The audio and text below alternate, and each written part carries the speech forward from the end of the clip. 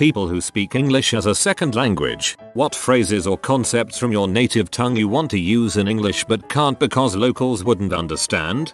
I'm Romanian, currently living in the UK. Something I noticed would be how there isn't a phrase for wishing someone to have a pleasant meal when they tell you they are about to eat or that they are eating. We say poftă bună, which I think it's the equivalent of the French bon appetit. When my co-workers go for lunch I would say stuff like enjoy your meal, and often they would look funny at me and be like I'm okay, thanks, I guess, thinking I'm sarcastic when I'm not.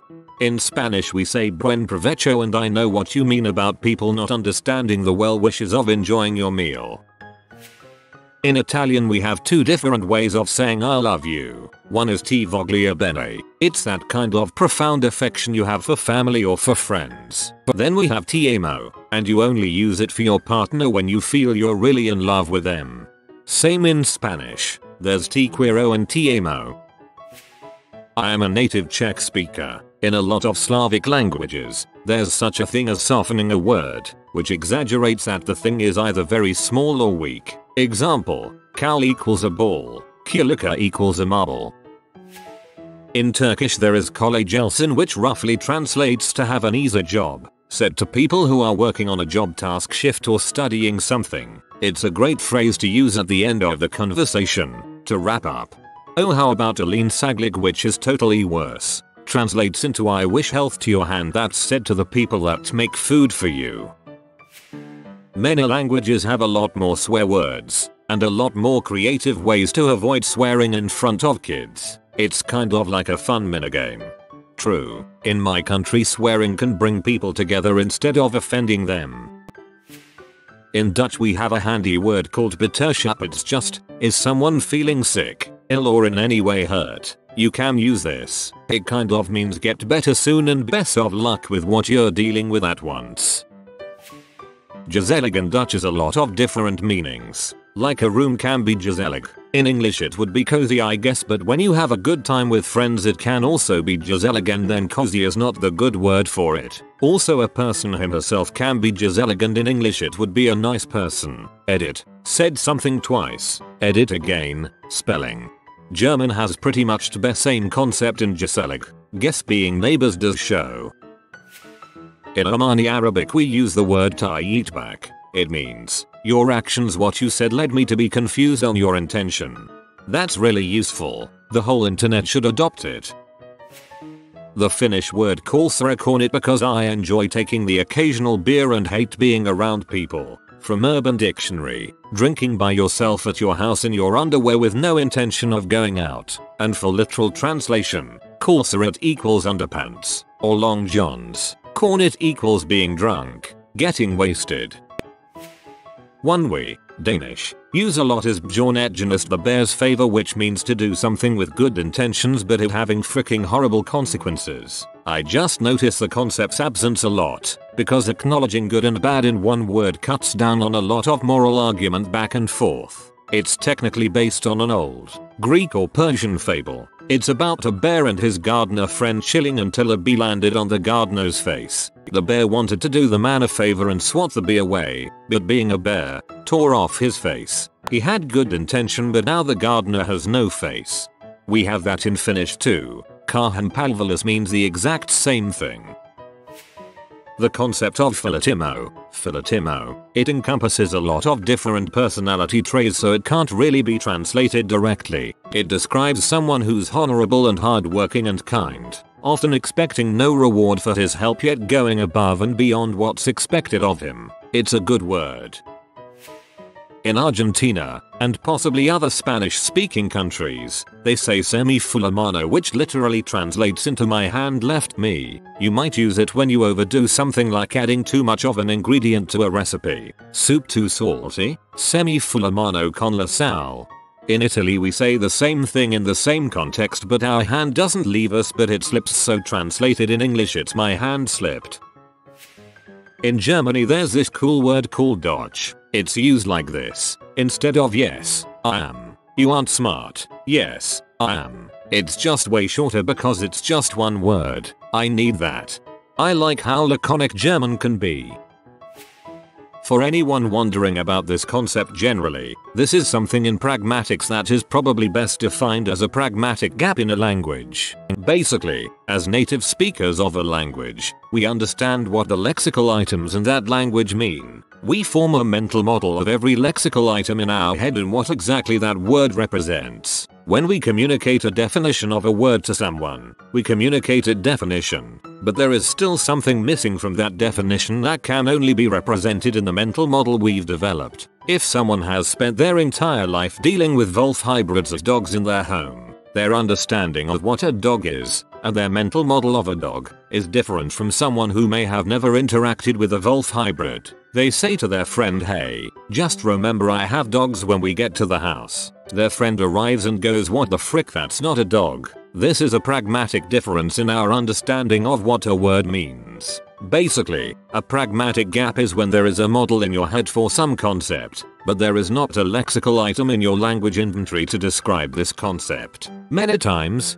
people when doing what this thread is asking will run into an issue where they translate a word from one language into another language, but they don't feel like the translation is sufficient. You Cute Murderous Suck does exactly this in his post. In Dutch we have a handy word called beterschap. It's just, is someone feeling sick, ill or in any way hurt? You can use this. It kind of means get better soon and best of luck with what you're dealing with at once. They've got this model. They know their word in Dutch, but when it comes to English, the words in English don't really represent the model fully. Pragmatic gaps are interesting because it really goes to show that language is this limited tool in representing what's going on in our heads. Anyways, thought you guys might like the information. Source: currently going to get my MA in linguistics, specifically interested in pragmatics and discourse. In Swedish it a word called fika, it mean go and get something to eat like a snack or a drink. It like wanna get some coffee, just fika is more open to what you want. And I don't like coffee, so this line does not work for me. P. Italian here. We giggle internally whenever we think of you fellow Swedes talking about getting some fika. It's very close to the word for pee in Italian, lol. Slavic languages complaining about the lack of swear words in English. Yes, I agree. 90% of swears in Slavic language will be translated as frick crap. I really miss the word pizdец when talking in English, because there's nothing quite like it to express your deepest feeling of being doomed or something being fricked up beyond any repair. Pizdec is my favorite variation of the word. I worked with Russians for the last 2.5 years, and they taught me so much. Tanto pado para cagar aguado. It translates, loosely, to so much farting for such soft watery crap. Slang way of saying, all this fuss for nothing. Haha, in Russian it goes like when a mountain gives birth to a mouse.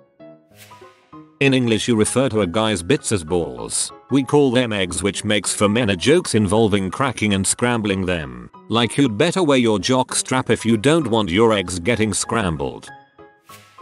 In Italy we use the word bo, which means I don't know, but it's more of a slang. Cause we have the literal translation of I don't know, nonso. The word bo is more a sound than actually a word, but it has different interpretation, so it can mean also something else. Not a lot different from the meaning above, it all depends on how you say it. Not me, but my high school Spanish teacher. He's from Spain and kept using phrases that I'm not sure whether he translated from Spanish or just made up.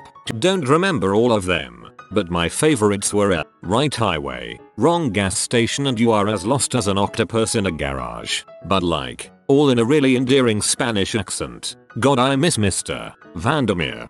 Mas pedido con pulpo and on garage it's used commonly. Yes, the first one. Can't think of one.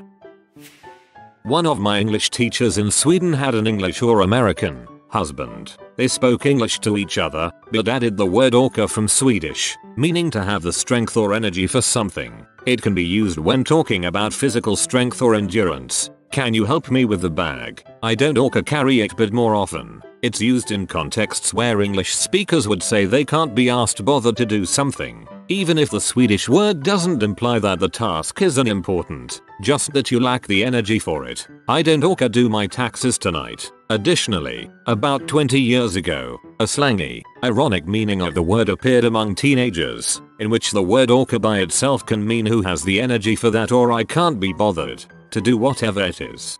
Icelandic has the same word nena. It really has no equivalent in English. It's I can't be bothered, I don't have the energy and I don't want to, all balled up into one word. You could also use it in other contexts, like if you don't nena to invite someone to a party, that implies that the person not invited is likely to be a hassle. Just found out that en n'importe quoi don't have an English equivalent. It's super used in French. Literal translation would be anything, but it has different meaning depending on the context. To phase en n'importe quoi, you're doing things wrong. Say en n'importe quoi, that doesn't make any sense, this is bulls. Mais en n'importe quoi, what a bunch of bulls. Phase quelque chose, en n'importe quoi, do something, whatever it is. In Brazilian Portuguese we always say tucu, that means your butthole. It can be used as an answer to almost everything and it is extremely disrespectful. Teenagers always use among friends, generally teenager or young adults, but old people find it repulsive. I would love this expression to make sense in other languages, but it unfortunately doesn't. Your mom would be a pretty close equivalent in the US, at least when I was in school in the early 2000s. Not sure what the kids do now. I know it is bad, but swearing with diseases is pretty common in the Netherlands. The fact I would like to have that in English is because it really expresses how angry you are. If you would use the word FCK, everyone would just be like, oh, he has a small problem. But if you would swear with, for example, the typhoid, people would be like, oh chips, something is really wrong here. Oh chips. This in and of itself is interesting. In French, there is the verb biffelen, which means to hit someone with your dong. In Dutch, ijk, it's swaffelen, and was voted Youth Word of the Year a couple of years back. English lack of swear words. Polish has so many swear words for every occasion and they're much more expressive than your frick. I wanna build a sentence based purely on swears when I'm angry, but I can't really do it using one word. As a Russian kid growing up, I learned the best chains of the best curse words from my mom. She could put 6 of them together into one word. It really is an art, lol. The formal you. The second person plural. Provecho. In Mexico we usually say that when someone is eating, but you aren't. I don't even think the concept exists in English. In English we say freaking choke for all I care. Question mark ¿Qué tal el examen? Cojonudo. De puta madre. How do you feel about the exam? Testicloid. From a W mother. Which means that you did a good examen. No English word can match the absolute universal versatility of the Castilian Spanish joda either. I've studied 7 languages and the magic of joda and its conjugation is still unmatched, except perhaps by the Catalan fota, truly the name of God.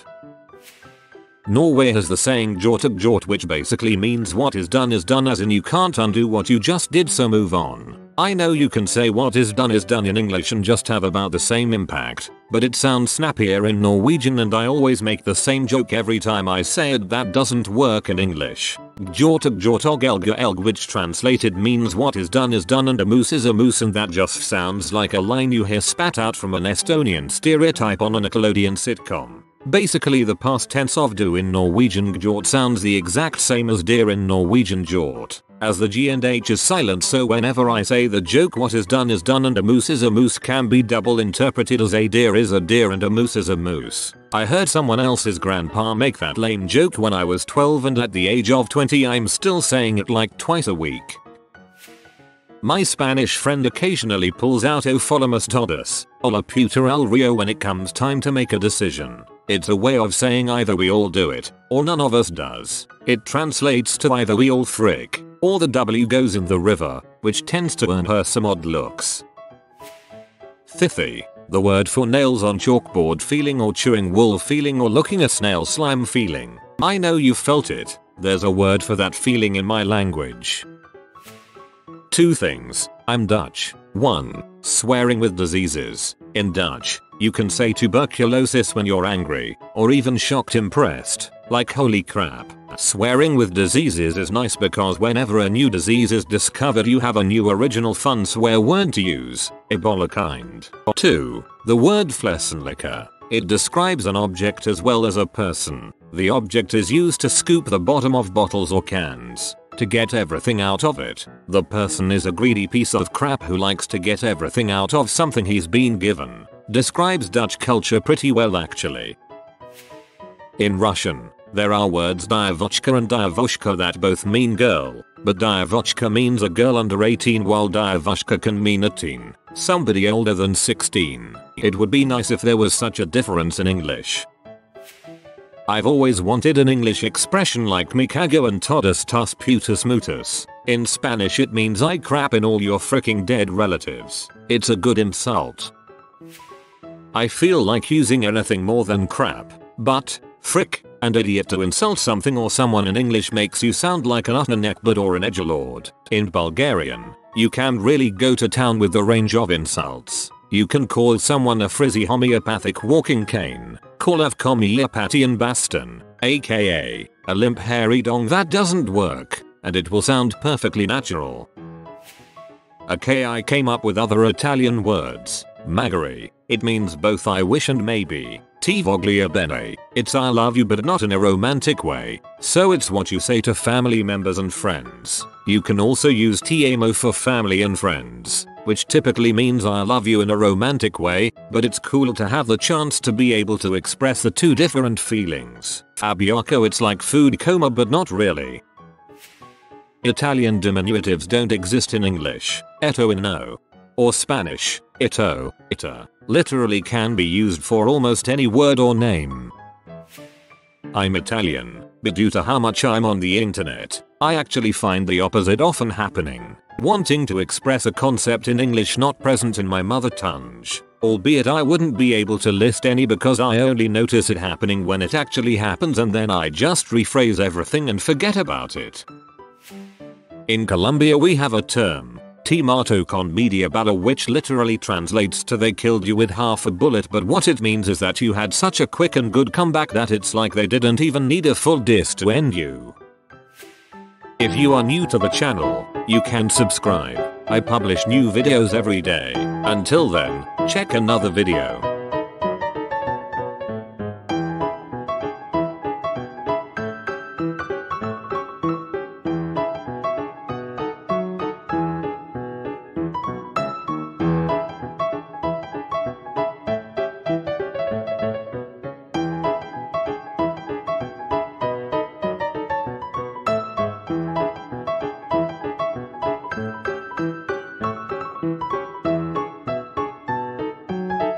Bye for now.